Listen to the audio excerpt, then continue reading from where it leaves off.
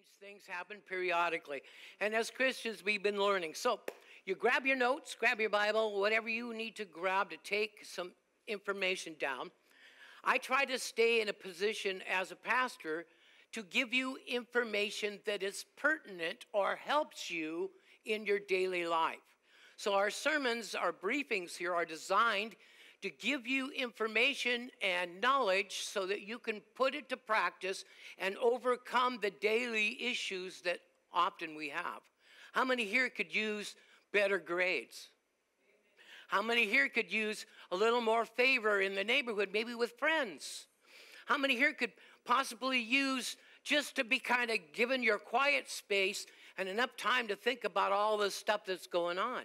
These are confusion times. These are times of pain and suffering. But you know what? God has a plan for you and I that goes beyond what the world has to offer us. All right, so let's go in. We've been doing a Truth About series. And for everybody that's new, we've been talking about several items. One of the truths that we need to know is our eyes have to be on whom? Jesus. The scripture says, looking unto Jesus, he's the author and the finisher of our faith. But oftentimes, because we're humans, our eyes sometimes are in many different places except Jesus.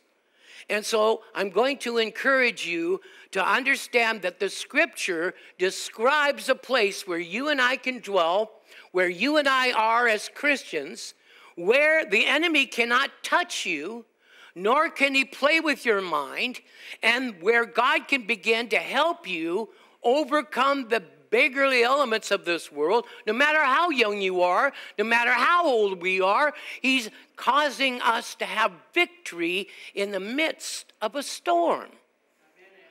But it's what we do with what we know that makes us wise. It's what we do with what God gives us to know. What we practice produces wisdom and results. How many has ever gone to school, you studied, and you didn't get a grade good enough that really matched the study that you studied? Of course, I did. And I was always one of these people that waited till the last minute to do my homework and study for the test. Now, I don't want you to put your hand up in the air. I can identify with that. I was always probably just the middle person of my class.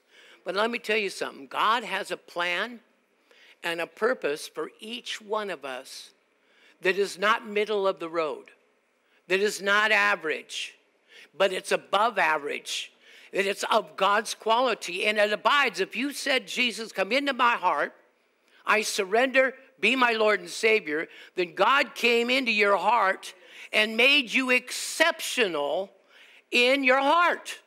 Now, you might not feel exceptional in your flesh, in the physical realm, but God considers you exceptional to him because he gave his love in the expression of Jesus Christ so that we could receive him and that he could totally receive us. Folks, in our earthly parents, sometimes we have to clean our room, we have to do our homework, we have to do those things. But with God, God says, you can do all those things, but you're going to lose your joy. You're going to get frustrated. But if you ask me to help you, I will teach you how to do it my way, where there's little stress and little pain. Can you say amen? Now, you take that and you move it over into adulthood, where we have to go through things that adult people seem to go through. While we were children, younger, I loved the grace my parents gave me. They, dwelling in the house, that means I had access to the fridge. I had access to sleeping in the morning, except for school time. But I want to tell you, you have a heavenly Father that has given you access to things and a protection over you beyond your wildest imaginations. So we need to consult what the Word says concerning who we are in Christ. Can you say amen? So today's teaching is being complete in him. Amen. So welcome to the briefing. We have studied about putting our eyes on Jesus, keeping them off the world, keeping them off other people. How many's ever had a friend maybe let you down and your heart was broken? You see, we don't put our hope and our eyes on people to give us joy, because people make mistakes. So we put our eyes on Jesus, who never makes a mistake. And then when we have friends, even if they do right or they do wrong, we're not affected in such a way that it ruins our day. Someone say amen. But at the same time, think about it when we grow and we develop. So as we study, we found out that we keep our eyes off the world, we keep our eyes off of others, and this is the one that we really got to work on. We keep our eyes off ourselves. Everyone, keep my eyes off myself, right? Poor me. I never get anything. I'm never going to amount to anything. Where's that eye on? Me. And how many know when we're feeling that way, nothing gets done? Everybody wants to get away from you because you're a misery sitting on two legs or standing on two legs. So let's look into this thing. Let's find out. Here's some things that we know. Number one, we grow in 4 ways. Everyone say 4 ways. We grow in height, we grow in breadth, we grow in depth, and we grow in length. Here's what, yeah, that's okay, Seth. That's all right. This is a family. It's no problem. So like a tree, it grows deep for stability. It grows up for upreach. It grows out for maturity. And it grows on a space of time for longevity. So you grow the same way. You're going to live a certain amount of time. And so God says, you take your life and you turn it over to me. I will teach you to be the best that you can be, and that you'll excel where if you did it on your own, you wouldn't. Amen. So we found out to develop, we need to do 4 basic things. We need to meet with God on a regular basis. I say to the body here, meet with God first thing in the morning. It'll take us a few minutes. Clear everything, make sure everything's taken care of so you start the day fresh. 2, we need to spend time in His Word. We need enough Word so we can get our mind quieted and focus on what is right and not all the confusion that's out there. 3, we need a good time of praise and worship. Why? Because that teaches us humility. You know, it really takes a humble person to worship God. Amen? And if you're finding it's easy for you to worship God, then you found humility. And God says, blessed are the humble, because I will exalt them. But see, it's really hard because we're learning to realize that our body, our physical body, and our emotions are not what should control us. Can you say amen? But rather it should be the Holy Spirit and the Word of God. We should line up what we feel, how we see, how we analyze things with the Scripture to make sure we're not opening doors where the enemy is going to give us a black eye. Believe me, he doesn't deal in black eyes too much, but he does put bruises on the head. You come on. Amen.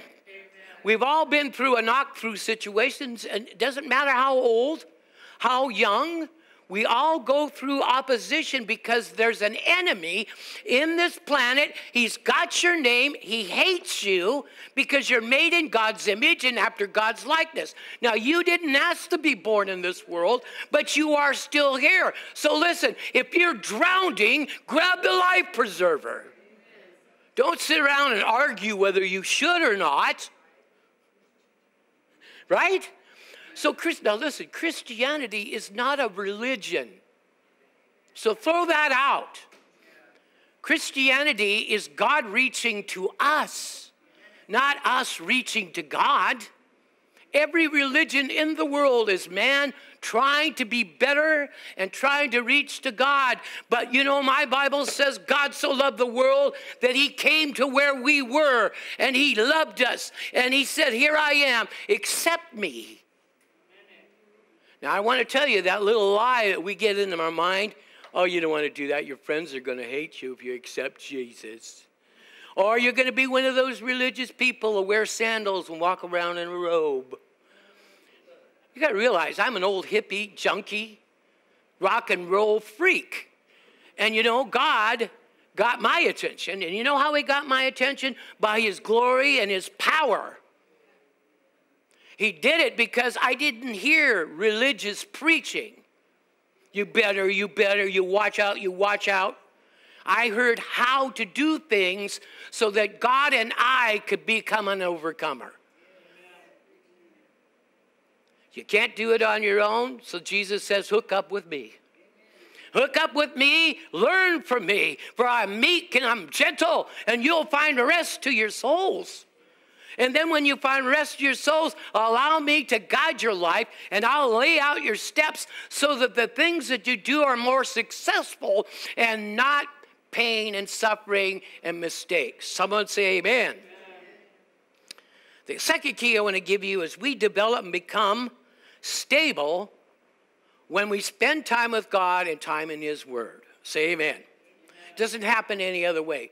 Because probably we suffer with the same thing as I suffer with. And if I lean to my own thinking, understanding, because it doesn't have all of the facts, I sometimes can make bad decisions because I don't have all the facts. Can you say amen? Amen. You're thinking somebody doesn't like me anymore, but I've not found out the facts. I go over and say, why don't you like me? And they go, I never said I didn't like you. To avoid silly things like that, that's how the enemy plays his game. Everybody tap your forehead and say, he plays the game in my mind. So if you hear a voice that sounds like you, that tells you you're no good, you did it now, you're just a screw up, you're never going to amount to anything, that's the enemy suggesting and telling you you are not doing well. God will never tell you you're not doing well. Did you know that? Never. Well, he did it in the Old Testament. Don't you understand the Old Testament versus the New? How many here would like a little Bible lesson? In the Old Testament, did they have Jesus? Yes, they did.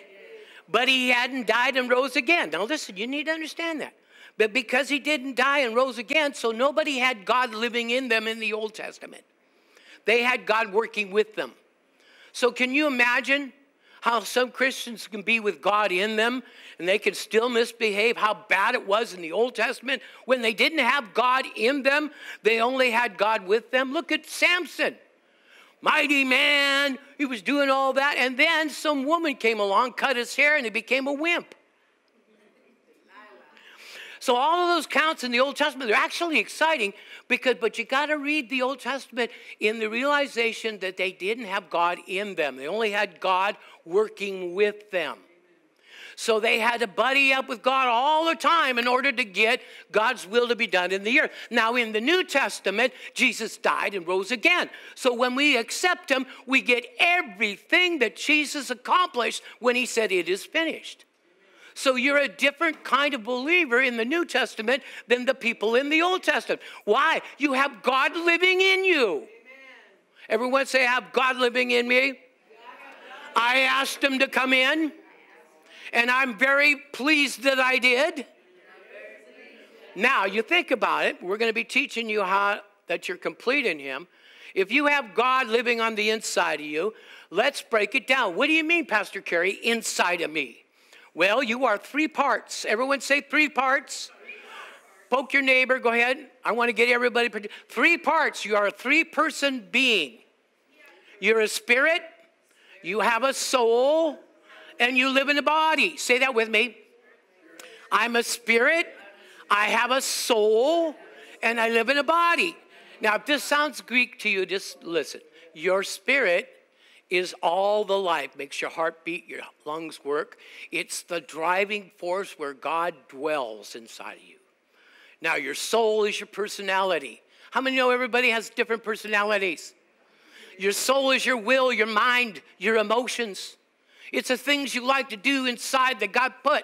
Some people like to paint. Some people like to play music. Some people like to write. Some people like to just have fun. It's inside of you already. But this flesh is not good.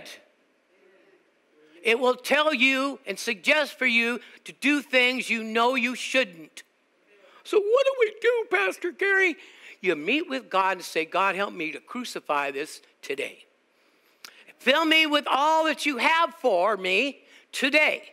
So that when you get up from that moment of prayer, it only has to be 10, 15 minutes, talking to God, surrendering to God. You get up and it's like a new charge in your phone. It's like your computer's been rebooted. Can you say amen? It's like you've been to the filling station and you've been gassed up. All your fluids have been checked. But you have to meet with God first. Why? Because God says, if you put me at the top of your first list, I will lift you up on the top of my first list. Hello? As you sow, so shall you reap. So what does the devil do? He gets you mad at somebody. And you say a bunch of nasty things. And you did that. And you really don't mean it, but you're just doing what everybody does. You're going to have to answer for all of that. So rather just going off and not controlling yourself, if you would have met with God the first thing of the day, people won't irritate you as much. Wouldn't that be great? Come on, say amen. People won't get to you. Situations won't get to you. When the bills come in and says you got to believe God for this because you don't have any cash in your... God takes care of that, but you got to put him first. You just have to. I'd love to say, hey, put whatever you want in your gas tank. Drive around, feel good. That's what religion and the world's saying to everybody. Oh, you don't need God. You're a sissy, you Christians. Somebody said to me one time, he says, you Christians, Jesus is your crutch. And I looked at him, I started laughing. I said, you think Jesus is my crutch? I'm using him for an excuse in my life? I want to tell you, I can't limp into heaven. Jesus is my stretcher. He carries me there. And the key is, you can't, again, we try to be good. How many's trying to be good? How many found that you really can't at times? Hey, Romans 7, Paul says, I want to do good. I find myself constantly messing up. Oh, the man that I want to be good, I cannot find. But what I see is a doofus. I just put it in modern terms. What he was saying is my flesh, even though I want it to do good, will rebel, will get crabby, will get irritable. So he says, who will deliver me from this problem that's everywhere with me? And he says, thank God through Jesus Christ, if you surrender daily to him, he'll quiet that monster down. Of course, you've seen a few of those little monsters, haven't you? In stores, throwing themselves down, having a tantrum. Now, think about yourself for a minute. We never done that. All right, let's move right on. Okay, let me get to some really good things. Number one point I want to give you is that you are in a position that you are eternally taken care of. Not by your own doing, but because you've accepted Jesus. And because you have accepted Jesus, the Father God says, because you have Jesus in you, I will favor you. Now, how many here, I don't mind to see you show of hands, ask Jesus to come into your heart. Doesn't matter what time. You have to put your hands up because the devil's looking. Yeah, he's going to see if your hand's not up, and then he's going to harass you. Amen. Yeah, you made Jesus. So listen, when you asked Jesus to come in, what did he do? And I'm going to play with you for just a minute to think. He actually came into your heart. So let me ask you, while Jesus is with you, how can the devil harass you so much? Because we're ignorant about what to say and do. Because we're ignorant of what we say and do. We don't realize we need to be trained biblically like the disciples were instead of religiously and be told not to do things and be told you better do things. You ever heard preaching like that? It's everywhere. That's not preaching. That's scolding. Hello? Preaching is, let me give you what you should do. Okay, so here we go. Ephesians chapter 2, look at verse 4 through 6, please. But God, who is rich in mercy, aren't you glad? because of his great love wherewith he loved us, even when you and I were dead in our trespasses and sins. He made us alive together with Christ. Say, I'm alive with Christ. Now look at somebody next to you and say, I'm alive with Christ. See, confession is very important. You're alive with Christ. Who made you alive? God did. So you didn't do it, right? You prayed the prayer, but God made you alive in Christ. So why are we walking around like a dead person? Now, I don't want you to condemn yourself. Neither am I coming down on your case. I just want you to know that when we analyze ourselves with the Lord, God doesn't give us any condemnation. He just says, okay, you see that flaw there? Yes, Lord, boy, it's a big one. He says, I'm going to help you overcome it.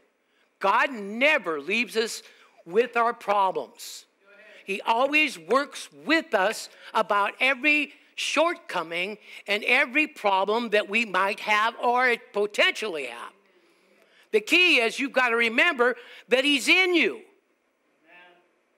And we go along in our day, oh, I forgot to pray. Oh, and then somebody insults you, somebody does something. Now you found at the end of the day, you're all uptight, you're all upset. At your end of your day, that's when you should be able to rest because you met with God. Not all stressed. Everyone say rest, not stress. Rest, not stress. And so the way we get rid of any hurts, any stresses, any problems is we meet with God. That's why the song said, though there be pain in the night, scriptures in Psalms, there'll be joy in the morning.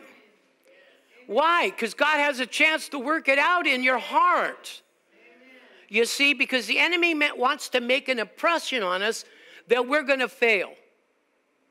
He'll tell you, he'll have other people tell you, you're never going to amount to anything.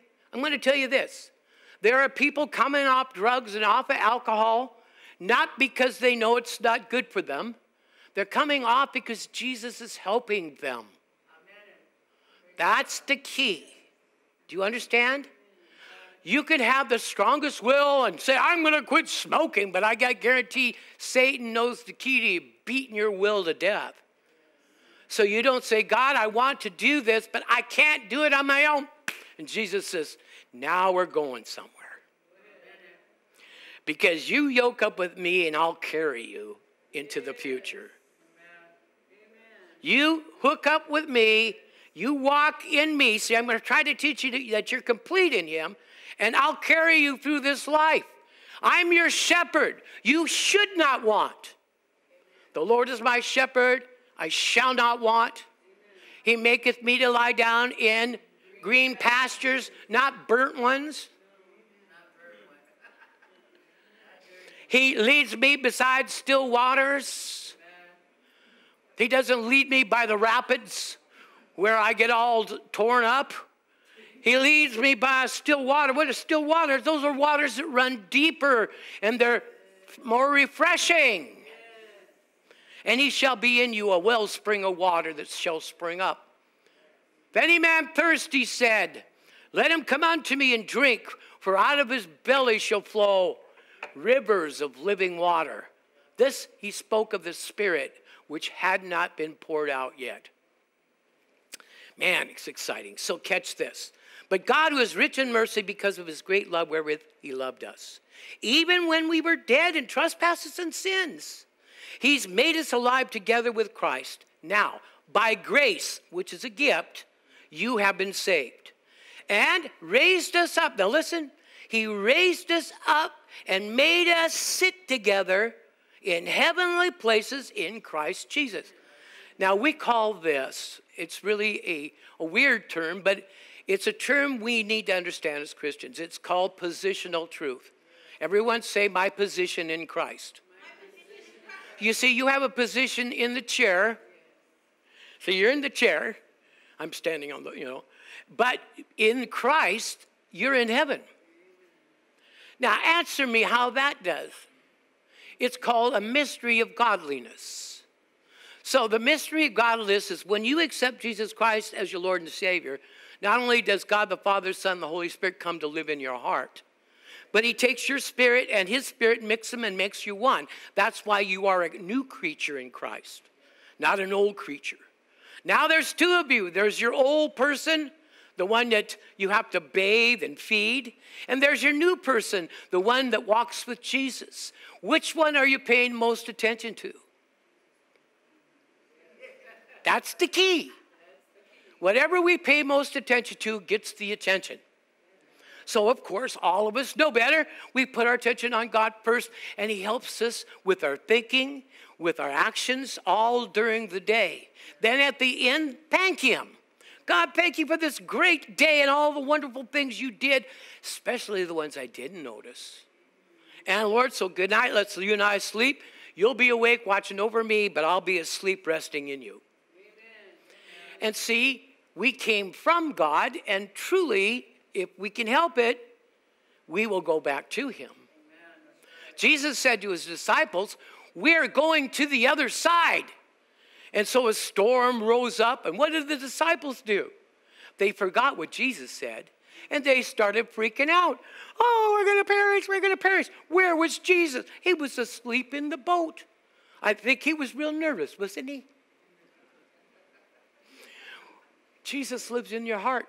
There isn't anything that you're going to experience that's going to make God nervous. The key is bring him in here out where he can control your thinking and your walking. And believe me, people will come to you for advice. They'll say, what in the world happened? You know what happened to me? When I got saved, they came to me and they said, what in the world happened to you? Did you get religion? And I looked at him, I says, no, I got Jesus. And he got me. And they laughed and made fun of me. But in about 3 months, you know where were they coming for answers? To me. Because my life suddenly now is stable. I'm suddenly know where I'm going. I know who lives in me. I found out what God has given me. And I appear stable and confident, not by my own doing, but by the grace of God. He makes me strong. He puts my feet on a rock. Amen. I don't do it on my own. I just surrender to him daily and let him tell me what my day is going to fulfill, and the rest, have fun with him. Woo. I still like to jam on my drums and rock and roll, but I do it for God. There needs to be new, fresh leaders standing up and saying, world, there's another alternative. His name is God, and you know what, world? He's the coolest person you'll ever meet. You see, when we're religious, we lose touch with others. But when we have a fresh relationship with God, we're in touch with others. Amen? Woo. How would you like to just put your, just say one of your friends, man, God loves you, and suddenly they get healed. Happens to me many times. It constantly happens to me. I was raised in a church in a believing situations where miracles were a part of everyday happening. This is your God who lives in you. So why are we doing the religious thing? Mom dragged us to church again. The only time I went to church before I was saved was at weddings and a funeral. And Mom dragged me to all of them. Now, I'm just teasing you because, listen, there has to come a time we want to be with Jesus. We want to be with God's people. Not so we can become religious or not cool, so that we can excel.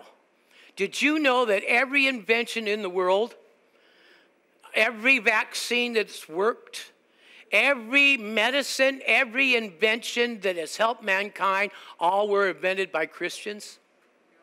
You can actually look it up. All the inventions that has caused harm, bombs, nuclear, all came from people that denied God exists. So the world is broken up into two entities. Everyone say two. Looks like I'm saying peace. Okay. Remember, I'm a human first, and then I'm a pastor. But listen, two entities. Satan thinks, now listen carefully, he's the God of this world. So he has an entire system that teaches people, remember, we're the persons that have to deal with the two entities, the devil and God. We have to make a choice. And the longer you wait, the harder the choice will be. Make it when you're young. And say, God, help me along the way, because I'm young. But nevertheless, Satan has a kingdom. He thinks it's his. So next week, we're going to teach intense spiritual warfare for you. But we're going to do it in such a way that it'll get you to put a skip in your heels and a jump in your step. Because we're going to show you how to war God's way instead of what people have been teaching. But first of all, let me just tell you, Satan's already been defeated. Okay, now you think about that. Well, why is all this mess going on then, Pastor Kerry? Because we have to declare his defeat. Huh? What do you mean? We have to say Satan's defeated in my life because Jesus has become Lord. Then what happens is God adjusts your hearing so you don't hear the lies so intensely anymore. You start hearing the still small voice of your shepherd. All right. Say, I got this so far. All right, so remember, God raised you up. Now you're sitting with God in heavenly places. Now, you're not aware of it because we're aware of our surroundings because we're natural. But inside your spirit, you are connected to God in heavenly places. That means you don't have to try to get God to do things. You just open your heart and let him flow to do things justly. For example, if you don't like the way things are going, maybe at your job, ask God to flow into there and change the thinking of the people working there. Don't go, oh, God, why did you put me here? I bind the devil. I did blah, blah, blah, blah. Oh, and take me out of this God-awful place. Well, what if God puts you in there to give them light? And you just ask God to remove the light, the only hope they have. So we got to get a new perspective of why we are in this earth. We're in this earth to be salt and light. We're in this world to be a witness. We're in this world to show others there's another alternative to listen to other than the God of this world. And so when Jesus came, he bound up the devil. And he bound him up in such a way that he has not put all of him under his feet yet. Why? It's really simple. God wants us to choose which we're going to serve. Let me ask you, who's on the Lord's side? Who's on the Lord's side? I'm on the... Amen. So there's constant choice making going on. Satan says, oh, no, I can take Pastor Kerry and I can go ahead and I can seduce him and get him to turn away from God. Too late. Too late. I had that happen when I was youngin'. Okay? But now that I'm an oldin', it's too late. I'm too in love with Jesus to give him up for anything. All right. So, first of all, know that you are crucified with Christ. So I'm going to give you some steps. We are crucified with Christ. Nevertheless, we live. Yet not us now, but Christ who lives in our spirit or in us. And the life we now live, we live by faith. How many here can tell what tomorrow's going to bring? You can't without faith. With faith in God, you know tomorrow's going to be a good day, whether it rains or snows. But without faith looking for tomorrow, it's unsure. So lift your eyes a little higher. Put your faith in the Lord. Because take no thought, anxious thought for tomorrow. For when you get into tomorrow, God and you will conquer that too. The key is Satan's got us so messed up as a church worldwide that they're living for God in their own strength and failing at it. How many know it's not by might, not by power, but by my spirit? So when you ask Jesus to come in your heart, let him take control. Say amen.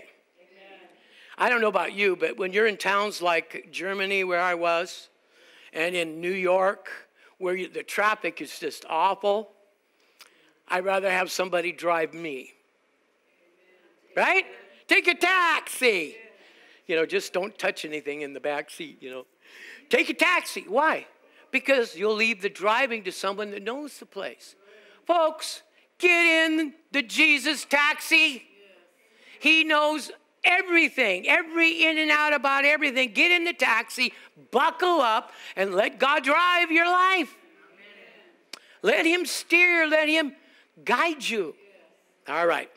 So say I'm crucified with Christ, yet I live, but it's Christ who lives in me.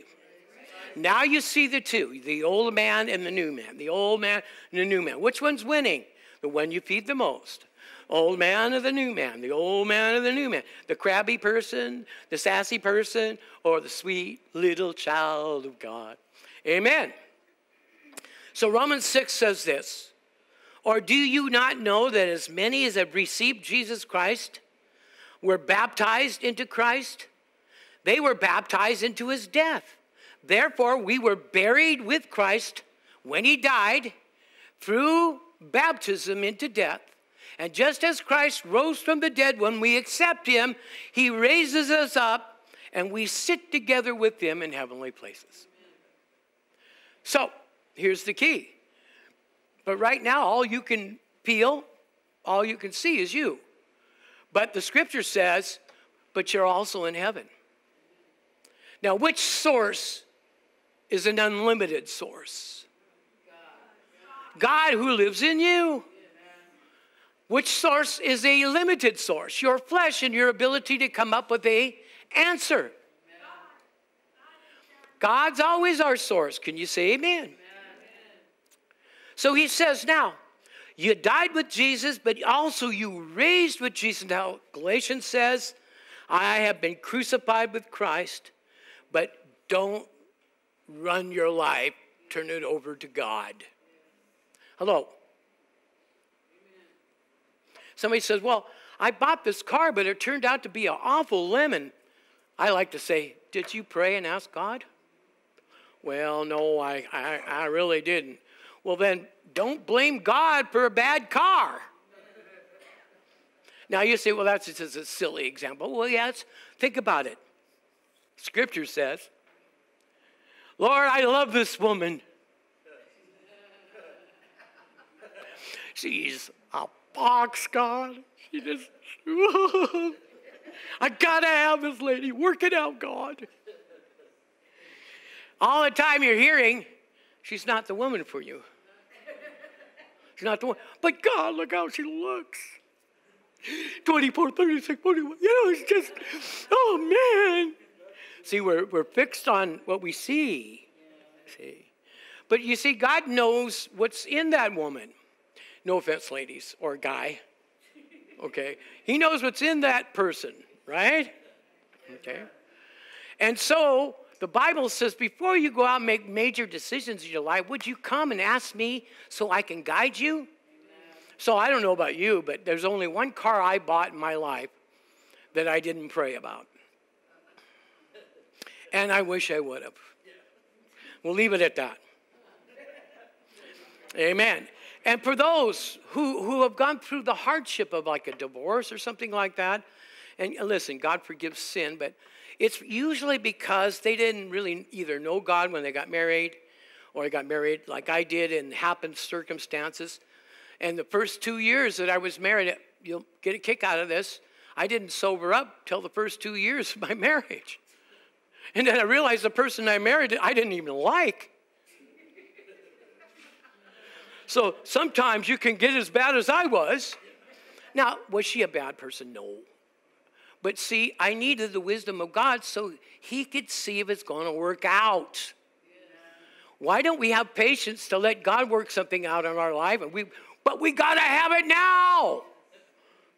Yeah, but nobody told you that it has a cracked block. And you bought that Mustang with a cracked block, and now you have to buy another one. You see? And so, rather than plow on in life wondering what's going to happen tomorrow. You have the God who knows living on the inside of you. Now, here's the key. Many Christians are under a certain amount of stresses and frustration that, and here's one I have to be careful of, that we bring on ourselves. Hello? Whether it be wrong teaching or bad understanding of who God might be. Did you know that you could have a misconception about God? That's why we need to search the scripture and make sure our understanding about God is the way he describes himself and not the way we think he is. Amen. Because the way I thought God was, if I did anything wrong, he was going to open up something and smack me. And then I had these old aunts that loved God, but they didn't have any Bible teaching. They told me whenever I broke my arm or a leg, God was punishing me. Folks, you got God on the inside of you. Why would God punish himself? You see, so Satan's crazy at teaching weird stuff that sounds scriptural, but is not. And we have to be careful that we go to a good church where the word is being taught, not religion, amen, not self-condemnation. Here, nobody's a phony here. We have some sleepy people here. We have some older people here, but nobody's a phony here. Nobody's going to judge you.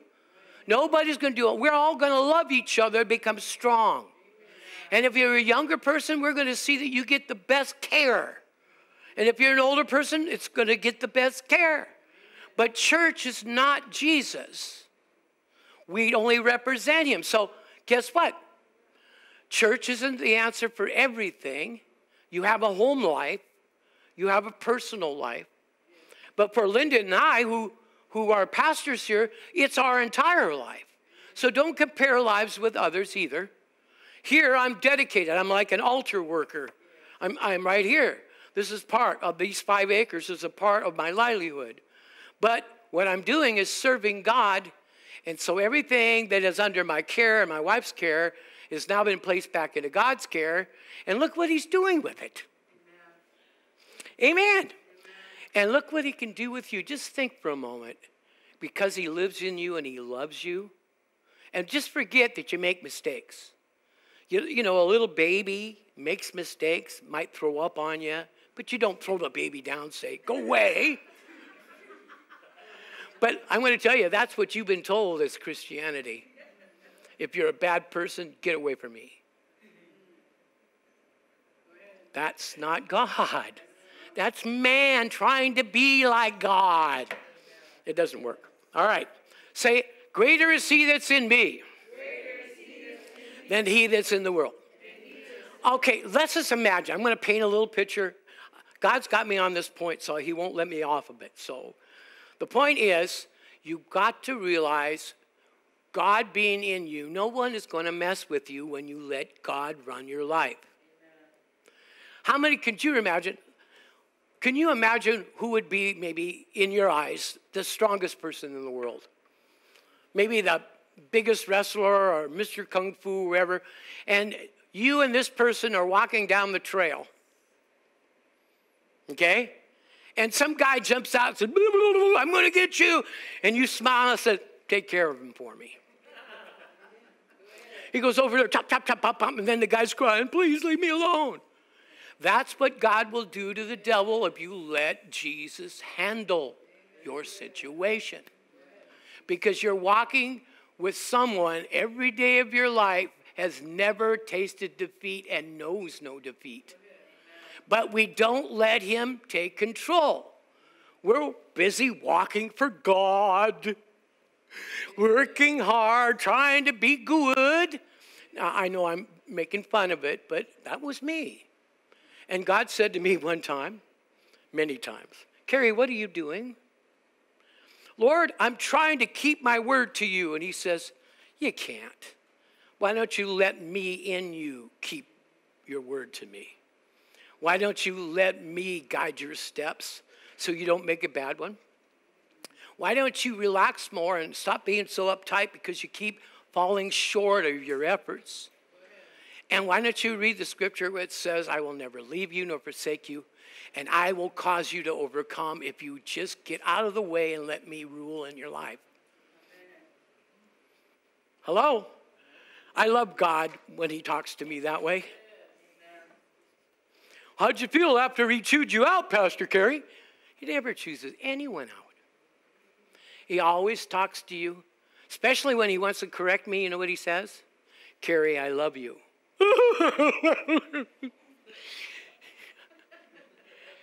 But there's a couple of things I need you to work on, and I'll work on them with you. Okay, so let's go on.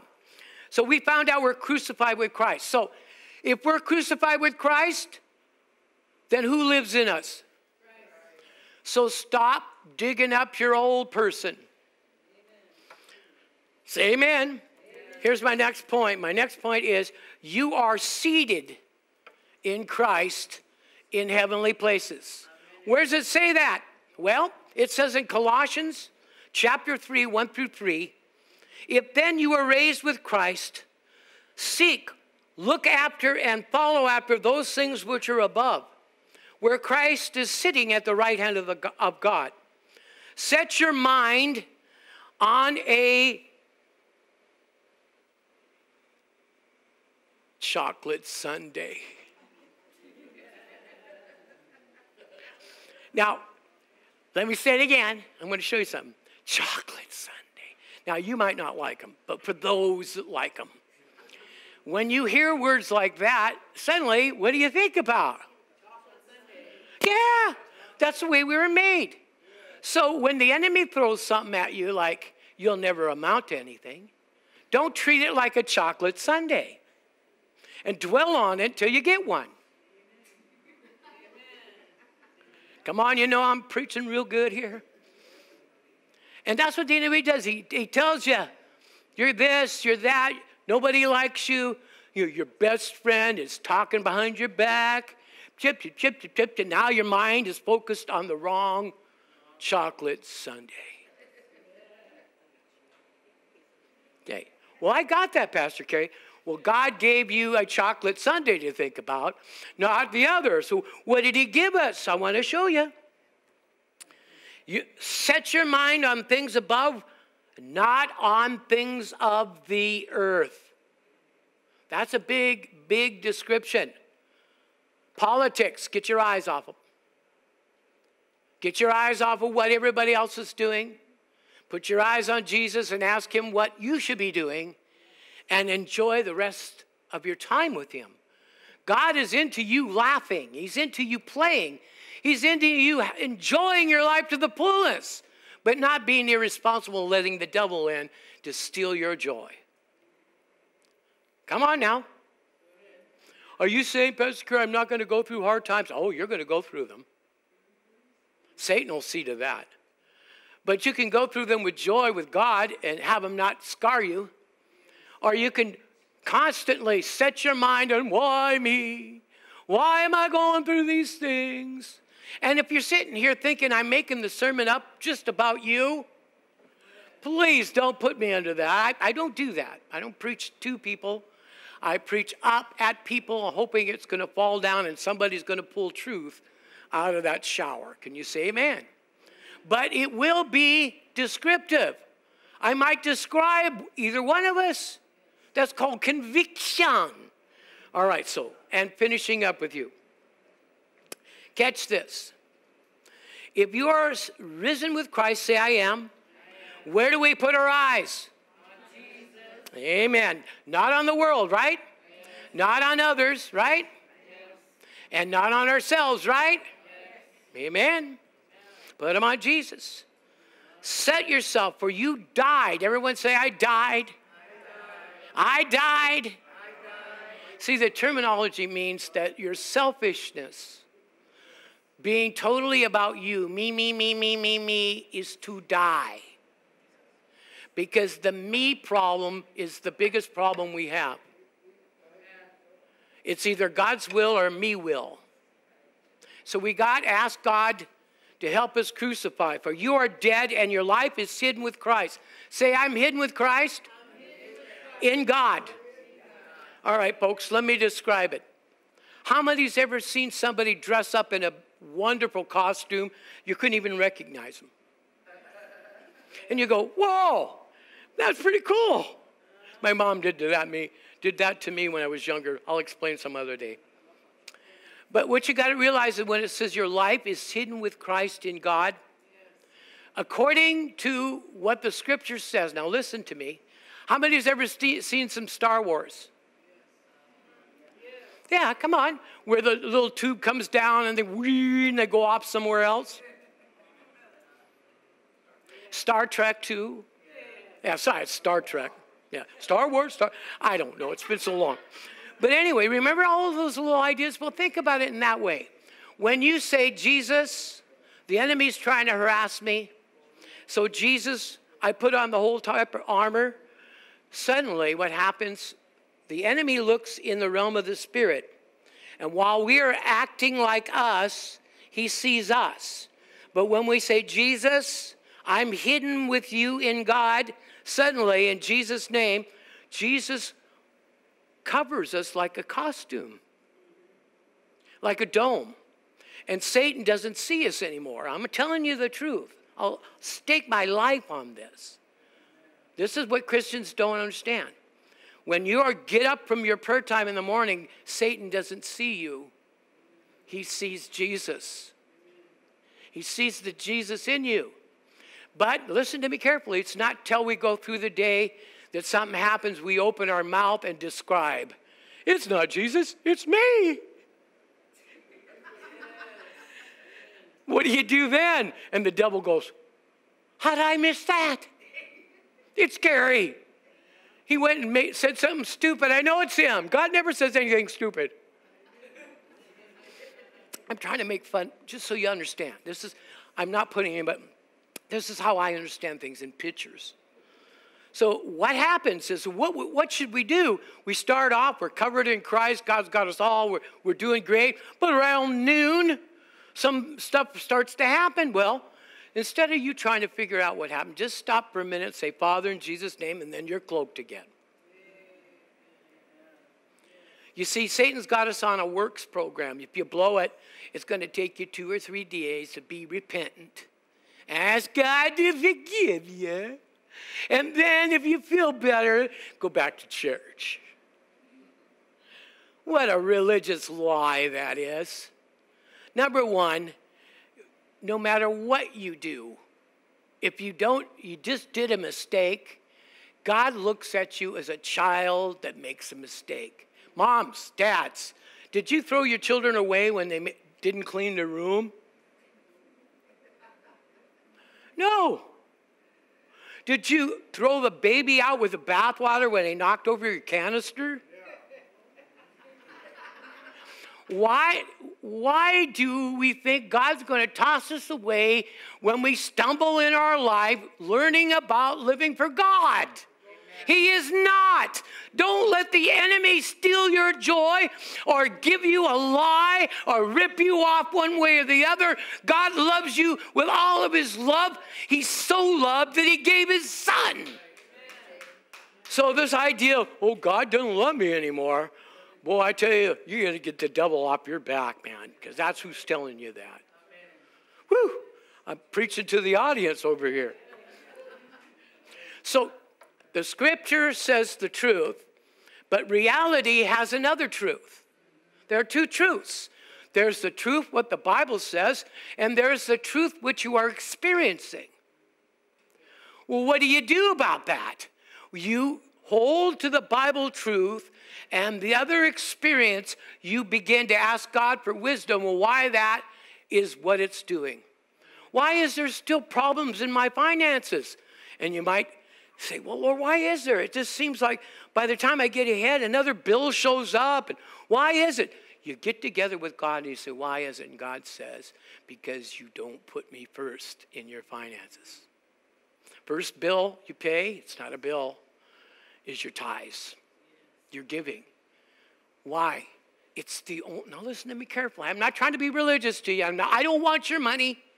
If none of you gave for the rest of my life, this church will continue to go. So I'm not accounting on your giving, but listen, God wants you to, so he has something to work with. You got to put something in God's hands so he can work with it. You put your life in his hands, right? Right? How many years made you a champion? So here's what happens. We put our life in God's hands, and after a couple of weeks, we start taking it back. Now listen, it's not to make you feel, I'm just describing us. So that's why pastor's telling you, you meet with God every day. So that it doesn't get, the enemy doesn't play with you so hard. Okay? We are living in a cesspool, folks. This is a dangerous world. It's also very beautiful. Hello? So if it's beautiful, don't step in the crocodile's mouth. Enjoy the water, but don't go swimming with the piranha.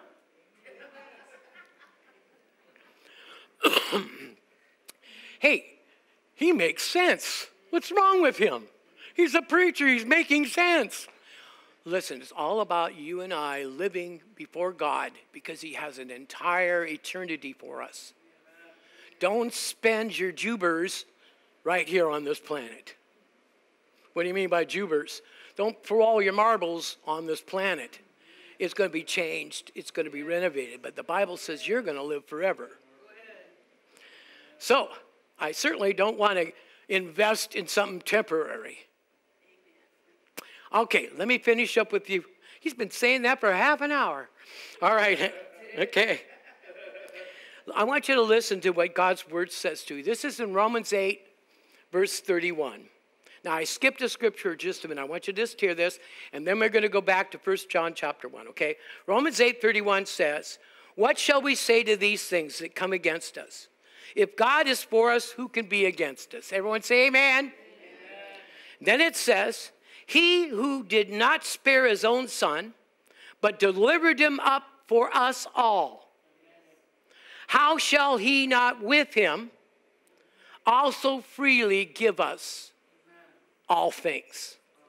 See, God is the giver. He's the giver of all things perfect and good. So you can tell right now if it's not perfect and good, it didn't come from him. Maybe it came from man or the intention was there.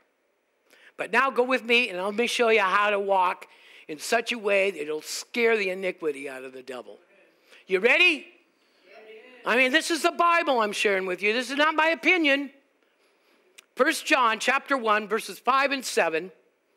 I want you to listen to this. Everyone say the message is the gospel. And the gospel is the message. So now you'll understand when I read. This is the message which we have heard from him and declare unto you that God is light, and in him is no darkness at all. Everyone say in him. So let me ask you this question. If you're in your car, where are you? Ah, isn't that it? That's amazing. And if you're in church, where are you? If you're in Christ, where are you? So why don't you walk that way? Come on. What I'm doing is sharing you. We can walk that way. It's not hard. It's not difficult. But it's what the devil wants us to think. Oh, it's hard to walk that way. No, it's not. Just let God do the walking. God, what do you want you and I to do this morning? Well, let's just spend some time together, and then I'll lay out your day for you. Well, that's great. Takes away worry, takes away fear, takes away all that, and you know God's in control. Man, I'd certainly rather have God flying the plane than myself. This is the message we have heard from here and declare unto you. This is the message. God is light, and in him is what? No darkness at all. So somebody tells you God's doing this, God's putting you through this to teach you something. You can smile at them and say, you're deceived. God's light, and in him's no dark. Sickness is darkness, folks. Depression is darkness. Anything that pulls you away from God, makes you think only about yourself, is darkness. And when you're dwelling in God, you're full of light. So you could be out of God or in God. Which one will you choose? Well, I'm in God right now, but where's your attention? Out of God. You're busy watching this goofball up here. Bless your heart. No, we're actually two people. So we can come to church in the flesh and get nothing out of it. When we come to church in the spirit, and even if somebody drops their pencil, whoa, I got a spiritual lesson out of that. You might laugh at me, but I'm not. I went to a church where it was just in a home. And the first day I went, I watched a whole row of teeth straighten up in front of 30 people. And I went, wow, I want to know that God. You see, if you're not seeing miracles, signs, and wonders, if you're not experiencing that, then let's get you a place in your walk where you do. Because it's promised to every believer, these signs shall follow them that believe. Amen? Whew, done preached myself happy. Now let's get into this. You're kidding me. So it's walk in the light. Okay, now look at verse 7. But if we walk in the light, everyone say, it's my choice. If we walk in God, if we walk in the light, as he is in the light, we have fellowship one with another, and the blood of Jesus Christ covers all our boo-boos, covers all our sins. See, when we meet with God, walk with God, God constantly is cleansing us. So that when we do make a mistake, God doesn't check it off and say, oh, stop everything, let's deal with this. No, he gets you to a place where after a while, you don't do that anymore. We used to get blamed a lot for teaching things like this, about really focusing on God. People used to say, well, you're just giving people a license to sin. I said, no, they're going to sin without a license. People make mistakes all the time. And then we got a wrong idea what sin is. Sin is a very destructive term. It simply means a selfish decision that displeases God, missing the mark. So there are two people who sin, who don't know God. The judgment is stronger. But to the Christian who makes a mistake, which is sin, God deals as with sons. So you don't throw the baby out by making a boo-boo. You don't scream and yell at the baby for crying. Hello? Amen. And so God doesn't treat us that way. But the key is Satan has got us thinking, but you did something wrong. Everybody's going to know if you come to church. Nobody here has the nerve to judge you. We don't want to come under the same junk. We'd rather love you for who God loves you as and let him change you into that. It's not my job to pick on your faults. Parents maybe, but not pastors. Okay. I know what's wrong with you. You need to do, no. All right. Now, finish up with you. It's very important. We have been established and totally covered. And so instead of just reading from the notes, you'll have them up here. Okay, we're established and covered. So say, I'm established in Christ. Now, how many here know that in Galatians 5, verse 22, you might write it down, but I'm just going to expound on it and then close up with this. When we accept Jesus Christ, you have the fruit of the Spirit in you.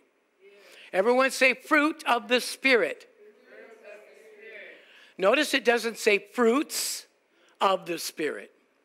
It says fruit of the Spirit, which is love, joy, peace, long-suffering, meekness, gentleness, temperance, and faithfulness. 9 sections. So the fruit that you have in you is Jesus. And the way people can see that you have a love affair and that you love God is they should be able to see the fruit on your branches. They should see, number one, you're loving instead of crabby.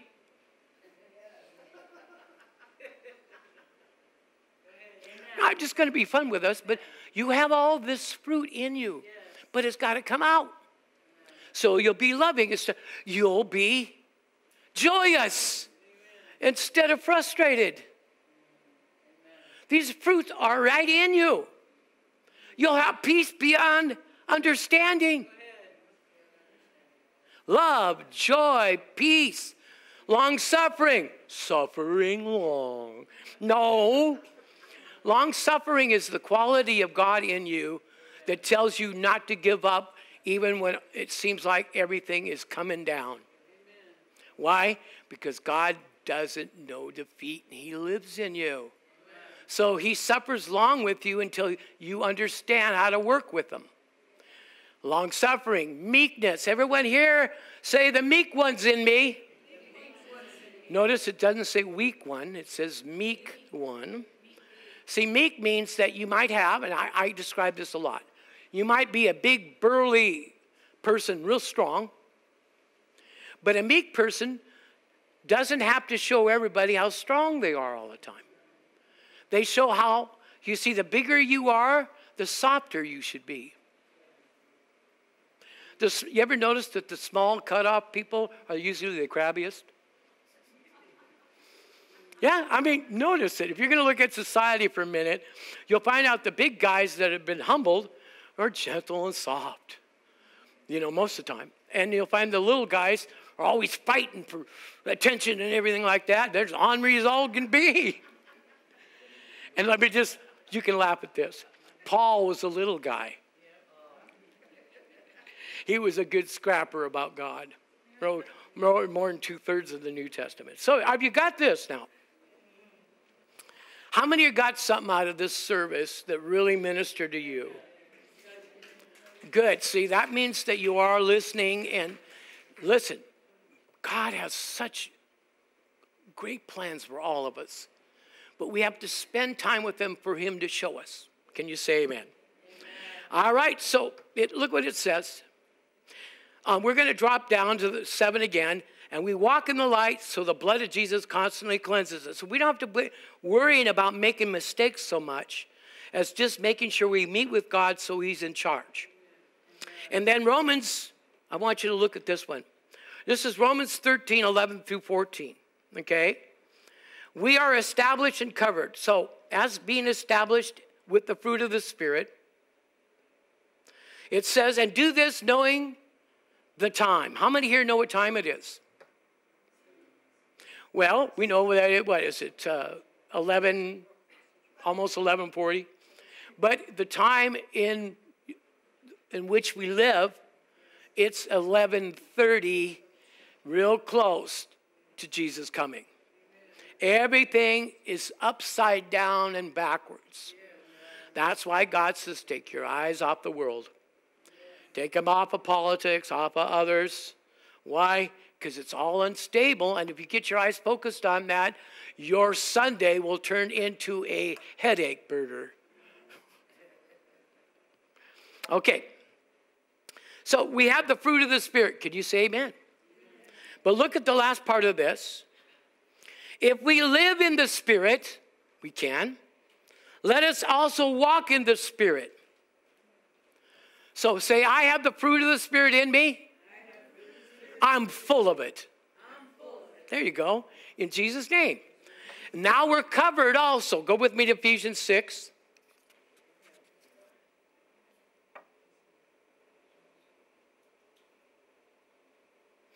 I'm just going to give you a familiar scripture. How many here know there's armor of God? Amen. And God is a spirit. So his armor is what? Spiritual. Okay? Now, when I was first taught the Bible, I was taught to put on the armor of God. So guess what I did, everybody? I started adjusting my head, trying to get my belt fixed right so my pants don't fall down there. Holding on the breastplate of righteousness, right? We want to make sure the armor's on there good. But you know what God said? He's, Kerry, what are you doing? I'm putting on the armor. He says, you don't put it on. I put it on you. So when it says put on the whole armor of God, you go, Father, in Jesus' name, put the armor on me.